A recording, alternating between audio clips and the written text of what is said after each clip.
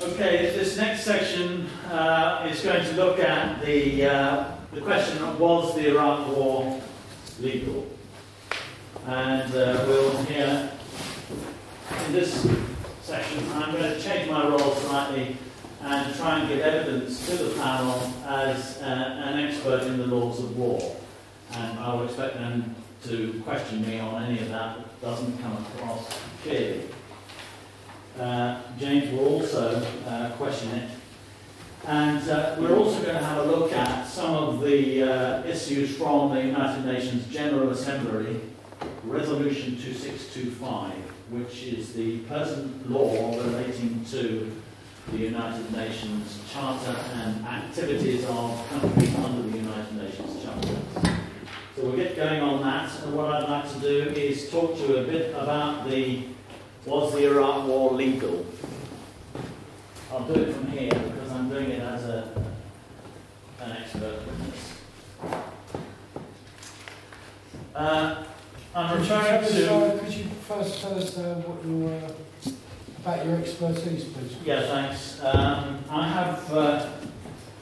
I was originally a management consultant and a businessman, entrepreneur and other things. In 1998 I started to investigate corruption in the British government and discovered that there was corrupt practice in virtually every department I looked at.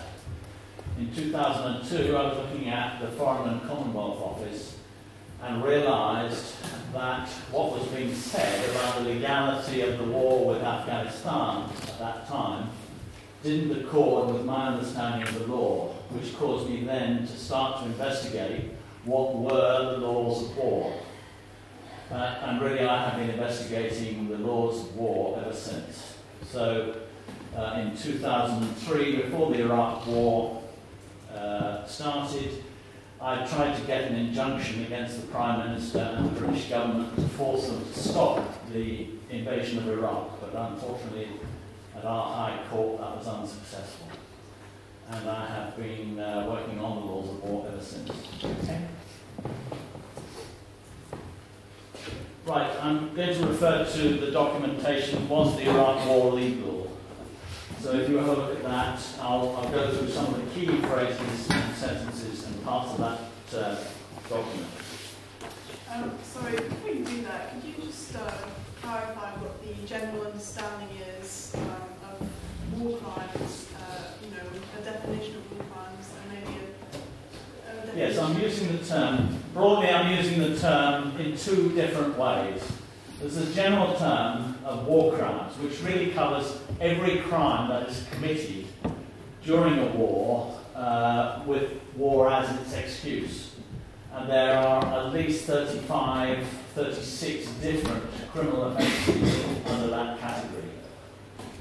Now, there's the second use of the term war crimes, which is quite specific to, and I'll come to it in a minute, the Geneva Conventions and the Rome Statute of the International Criminal Court.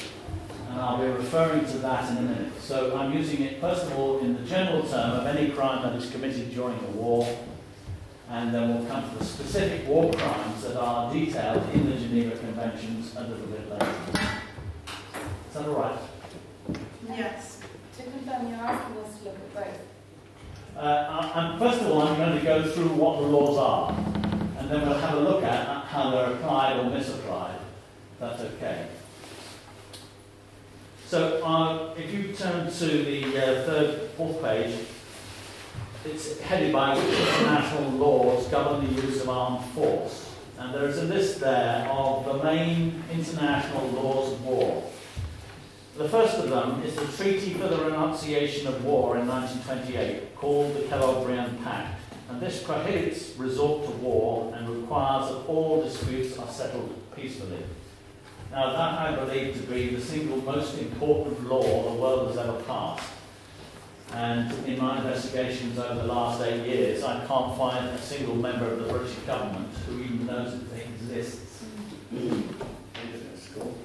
It was passed in 1928 because of the horror of the First World War, where millions died, and Aristide Briand, the French Foreign Minister, and Frank Kellogg, the Secretary of State for America, decided between them to organise an international agreement never ever to go to war again.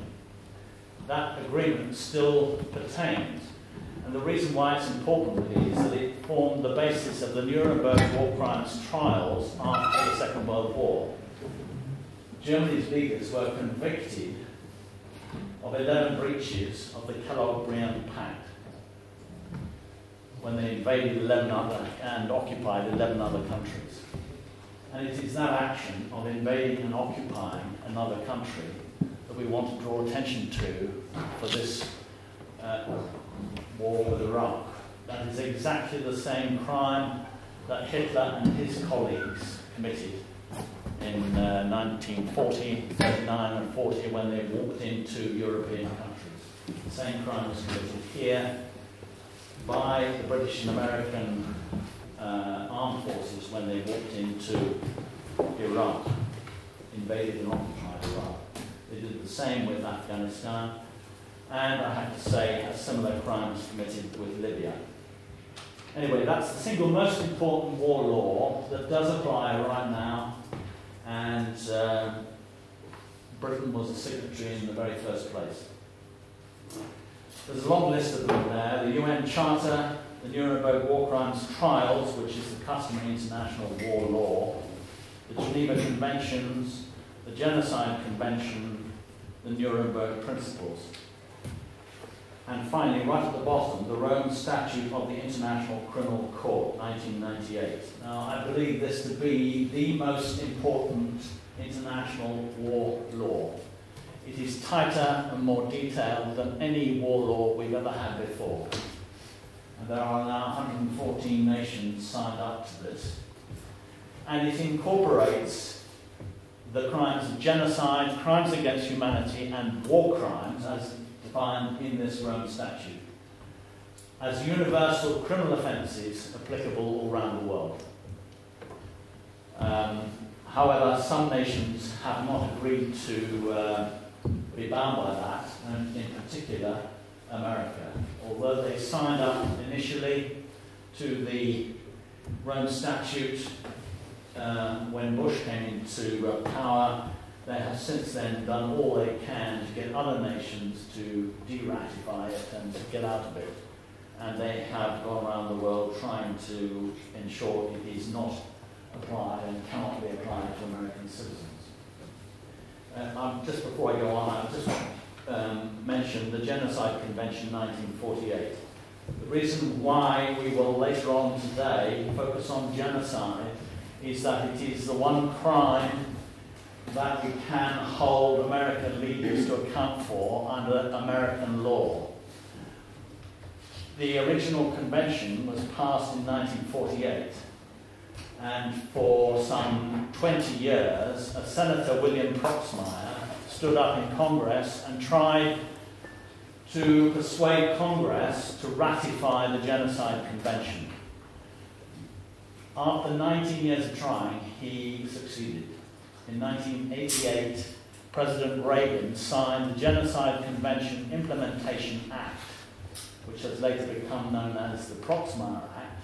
And the reason why this is so important is that if we can prove genocide has occurred in Iraq, and that it was a joint operation of the British and American troops, the evidence that we gather today and in all court cases associated with genocide can be directly applied in America, under American law, to prosecute George Bush, Dick Cheney, and all the others associated with the attack on Iraq. That is a quick rundown of the international laws governing the use of armed force and war. Just to clarify, the UK has ratified the Rome Statute. It has indeed. I'll come right on to that right now. And under Prime Minister Tony Blair.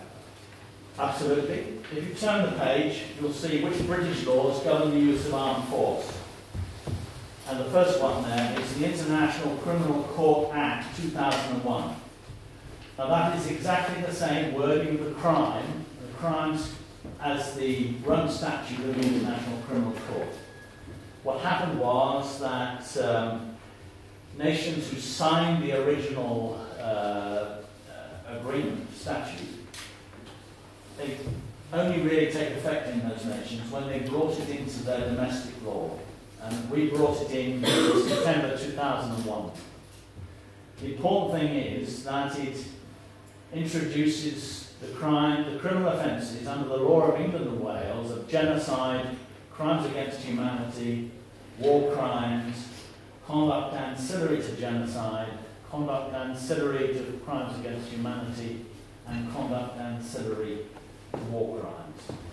6 criminal offences which are the worst criminal offences in law. What was interesting was that it came in on the 1st of September, it became in force on the 1st of September 2001, and on the 7th of October, Tony Blair breached it when he invaded and occupied Afghanistan, started the war with Afghanistan. But nobody has been held to account for it, and that's one of the things that we want to try and do in this court. The other British law I will draw attention to is at the bottom of that list. It's called the Accessories and Abettors Act 1861. Now, the reason why that is important is that it applies to every British citizen. If we as a nation wage a war and our leaders commit a crime of genocide and we pay for that as taxpayers, we are automatically committing a crime of aiding and abetting genocide. And under the law of England and Wales, that is a crime of conduct ancillary to genocide as it is defined in section 52 of the International Criminal Court Act. It applies to everybody who has paid any tax of any form since the invasion of Afghanistan on October the 7th, 2001. I will therefore show that every British taxpayer who has paid tax of any sort in the last 10 years has unwittingly committed the crime of conduct ancillary to genocide. And we need to do something about that. I'll come to that later. Do you know of the War Crimes Act of 1991? Yes. And is that relevant? No, it's totally redundant. It was brought in by Mrs. Thatcher in order to try to prosecute certain aging concentration camp guards from the Second World War. And it was worded in such a way that it could not apply to Mrs. Thatcher, who had just committed a war crime against the Argentinian Navy when she sank the Belgrano. That was, in international law, a major war crime. However, she had organised for the wording of the War Crimes Act 1991 to exclude her and any other British citizens. I think I'd like to move on, if I may, to when and in what circumstances is war lawful. It is quite crucial that there is an assumption throughout Britain and the rest of the world, in fact, that war is sometimes justified. That is absolutely wrong. Since 1928, war has been illegal, universally illegal throughout the world. And it's summed up well by that statement by Henry Stimson, who was the USA Secretary of State, 1932. War between nations was renounced by the signatories of the Kellogg-Briand Treaty. This means that it has become, throughout practically the entire world, an illegal thing. Hereafter, when nations engage in armed conflict, either one or both of them must be termed violators of this general treaty law. We denounce them as law breakers. That is really sums up international law in relation to war. I'd also like to just refer to one or two of the quotations from the judgment of the Nuremberg War Crimes Tribunal. You'll see it at the bottom of the same page. After the signing of the pact, any nation resorting to war as an instrument of national policy breaks the pact. In the opinion of the tribunal, the solemn renunciation of war as an instrument of national policy necessarily involves the proposition that such war is illegal in international law, and that those who plan and wage such a war with its inevitable and terrible consequences are committing a crime in so doing. Now, it seems to me that that is quite clear. The use of language is absolutely clear. The charges in the indictment that the defendants planned and waged aggressive wars are charges of the utmost gravity. War is essentially an evil thing. Its consequences are not confined to the belligerent states alone, but affect the whole world. To initiate a war of aggression, therefore, is not only an international crime, it is the supreme international crime, differing only from other war crimes in that it contains within itself the accumulated evil of the whole. That came from the judgment of the Nuremberg War Crimes Tribunal. Broadly then, that's the law of war, and within that there are a number of subcomponents. We'll come to them later. I'd also just like to quickly refer to the United Nations Charter, because this is now I suppose, the primary source of law in the world, and governs what every nation does in relation to every other nation. It was signed in 1945, and every nation who signed up to the United Nations agrees to do a number of things. And it's important they're mentioned here under 2.3 and 2.4. These are the purposes of the United Nations and the agreements they make. All members